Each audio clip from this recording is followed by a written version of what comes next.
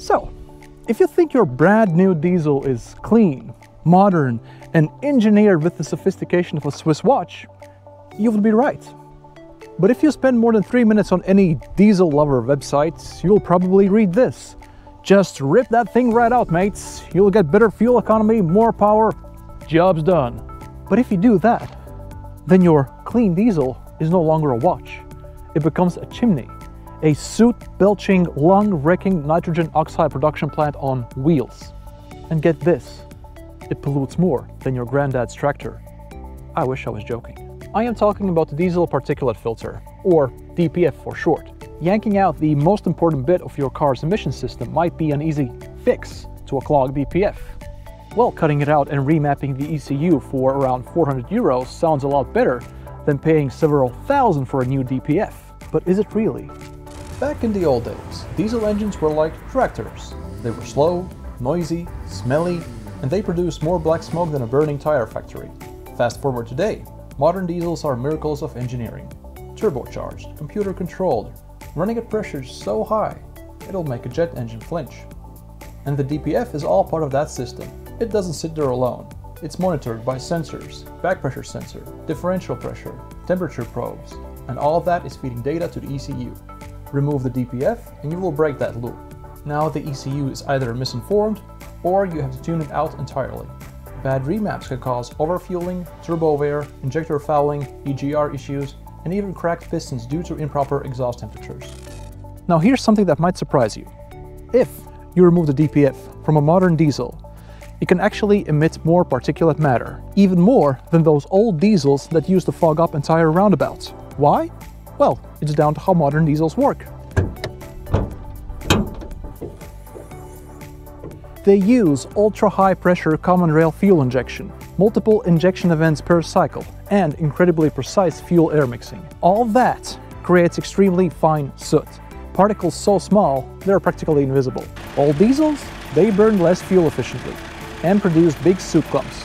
The black smoke you can see. It's messy, but it's less sneaky. So what does a DPF actually do? Well, it's essentially a ceramic honeycomb that traps microscopic particles that are created during combustion. Now, it being a filter, it clogs, right? Yes. But the DPF has a self-cleaning trick called regeneration, and there are 3 regeneration cycles: passive, active, and forced. Passive happens automatically at cruising speeds, when the exhaust gets hot enough. Active is where the ECU is injecting extra fuel to raise the exhaust temperatures. Forced regeneration is where the car has to be serviced, because the first 2 cycles were ignored.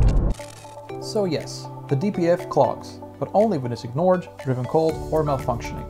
It's not a design flaw, it's a use case issue. So why do people remove the DPF? Well, some might say you can gain extra power, better fuel economy, there's no more clogging obviously, and you would avoid costly repairs. And from a superficial point of view, all of that makes sense. Removing the DPF does reduce back pressure, and some people see power increases up to 10%. But there's a huge catch. DPF removal is illegal in many countries, like the UK, US, Canada, and the whole European Union. An MOT failure is basically guaranteed without one. And also fines for individuals can be in the thousands, and these are just the legal risks. Now, modern DPFs reduce particulate emissions by over 95%. Remove the DPF and suddenly all those bad particles are getting into the air we breathe. These particles cause cancer, heart disease, just to name a few, and they are especially dangerous to the elderly and the children. Cities across Europe have seen measurable air quality improvements directly linked to DPF enforcement. Now, to give you some numbers and real-world data. I had my Ford here tested, and actually I was quite pleased with the results because it passed with flying colors. The absolute limit on a particulate test here in Eastern Europe is 1 million particles per square centimeter. In Germany, I believe it's 250,000 particles per square centimeter. Quite a difference, but that's not the point. My Ford here, with the 2-liter diesel, had 700 particles per square centimeter. Not 700,000, but just 700. And then I asked the guy who tested my car, what's the highest he has seen? And he said over 9 million. And I believe it was on a 2-liter Volkswagen diesel. Imagine 9 million. Pardon my math, but isn't that more than 12,000 times more than my Ford has?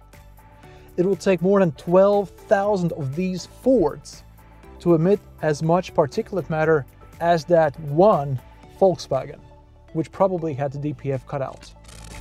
So what can you do to prevent the DPF getting clogged? Well, drive longer distances at least once a week, avoid short city trips, use high quality fuel and oil, and if you get the DPF warning light, don't ignore it. Take the car for a longer spin on a freeway till the light disappears.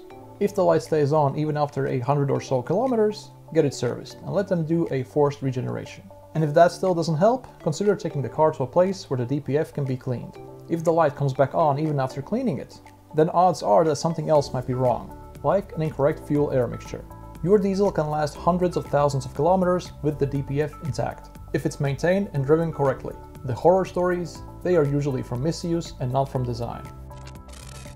So, in short, what happens if you delete the DPF?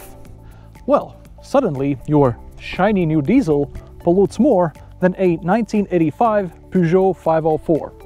Yes, the one that used to shake itself to bits and leave a cloud behind that looked like a runaway semi-truck.